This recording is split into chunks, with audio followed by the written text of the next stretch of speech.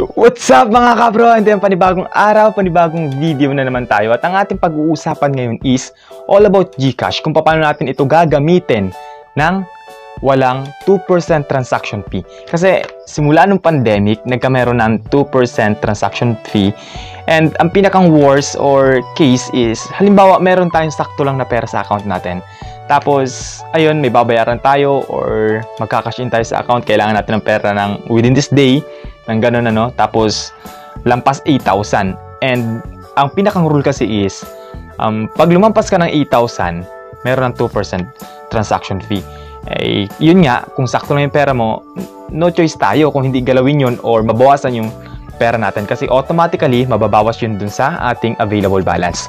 And ayan, ginawa ko itong video na ito para makatulong sa inyo and mabigyan kayo ng idea bago mag-cash in, bago mag-cash out sa Gcash, and para magamit natin ng wais yung ating account sa Gcash when it comes to cash in and cash out of the money from our account.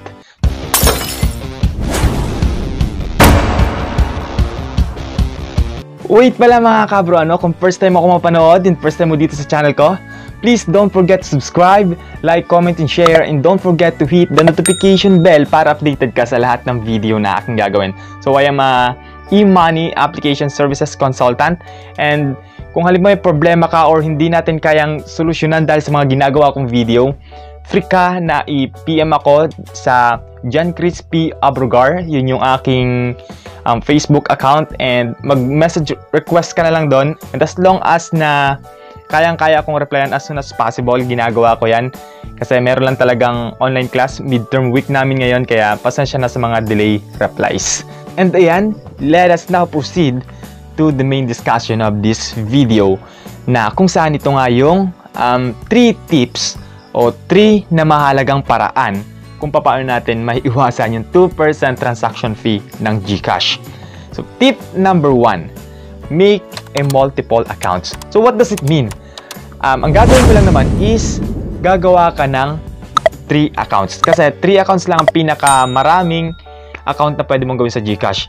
And what I mean is multiple, 3 na nga yun. And halimbawa kung gusto mo pa ng mas marami doon, free ka naman na gamitin siguro yung account ng iyong magulang or ng iyong mga kapatid. Gawan mo na lang. Example, may mobile number sila naman. Of course, may cellphone sila. May cellphone ng parents mo, ang mga kapatid mo, brother, sister. Basta mga ganon. Gawan mo na lang yun. So, may 3 ka ng accounts. So, kapag nagawan mo pa sila ng tigta 3 accounts, magkano na yun? E, sa isang account, ang maximum is 8,000 para hindi tayo makaltasan ng 2% sa ating mga transaction araw-araw. And 8,000, 8,000, 8,000. Tapos, example, nagkameron ka ng account sa parents mo. Eh, dalawa yun, 1, 2, 3, 1, 2, 3. So, ang daming 8,000. It times mo yun sa 8,000. Like, for example, nagkameron ka ng 6 accounts. And the 6 times 8 is equals to 48,000 agad yun, mga kabro. Siguro naman hindi ka gagastos ng ganun monthly kung halimbawang ikaw is beginner pa lang ng Gcash or something. Kahit marami ka ng transaction na ginagawa, ayun, siguro kung aabot ka man doon, gawa ka pa ng ibang account gamit ng iyong mobile number or identity ng iyong kaibigan or ng mga relatives mo. So, pwede yun mga kabro, kasi dadami yung iyong accounts, and at the same time, dadami yung iyong limitations pagdating sa limitation ng iyong account na pwedeng i-cash in or i-disburse sa iyong account. Tip number 2 mga kabro, it's all about cashing in some selected remittances. I'm not pertaining to all remittances here in the Philippines or in abroad. So what I mean is, we have 2 remittances na pwede lang natin pag-cash inan dito sa Pilipinas or in abroad na completely free. So, ayun, completely free and wala talaga tayong babayaran kapag tayo nag-cash in. So, ito yung Western Union and MoneyGram. And I think Western Union is laganap naman dito sa Pilipinas or in abroad kasi yung tita ko is nagpapadala through Western Union dito sa Pilipinas, kaya masasabi natin na international siya.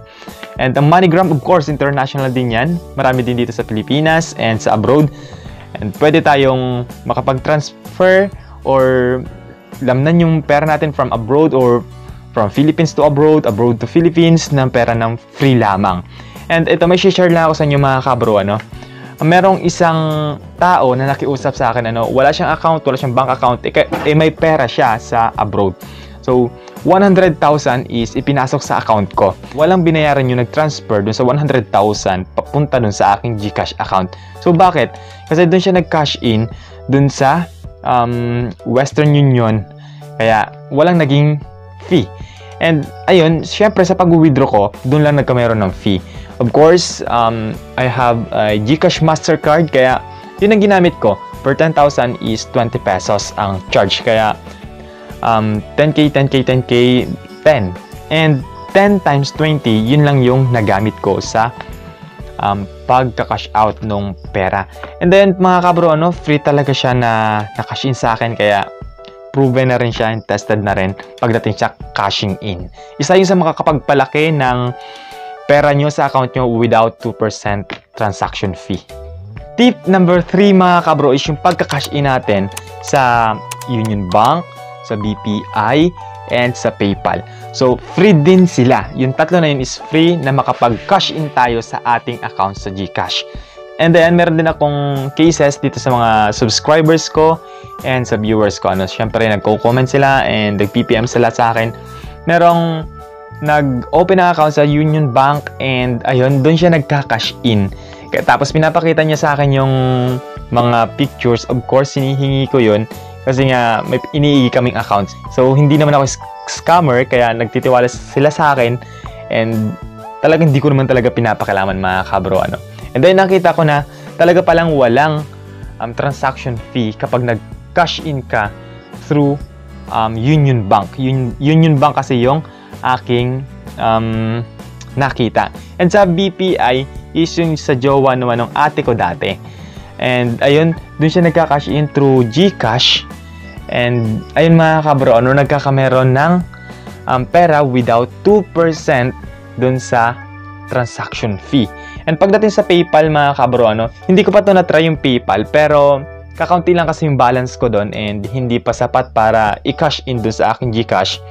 Hindi ko pa siya na-try pero based on the system, based on my research is free din siya. Kaya ayun, system naman yung nagsabi mga kabro, kaya pinaniniwalaan ko din siya. And system mismo is hindi magsisinungaling sa atin kasi masisira sila sa customer nila.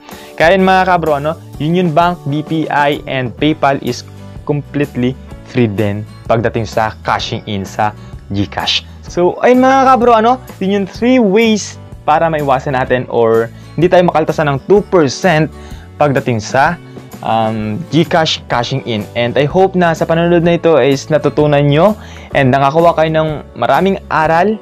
Ayun mga kabro, thank you so much sa support and till the next video. Bye-bye!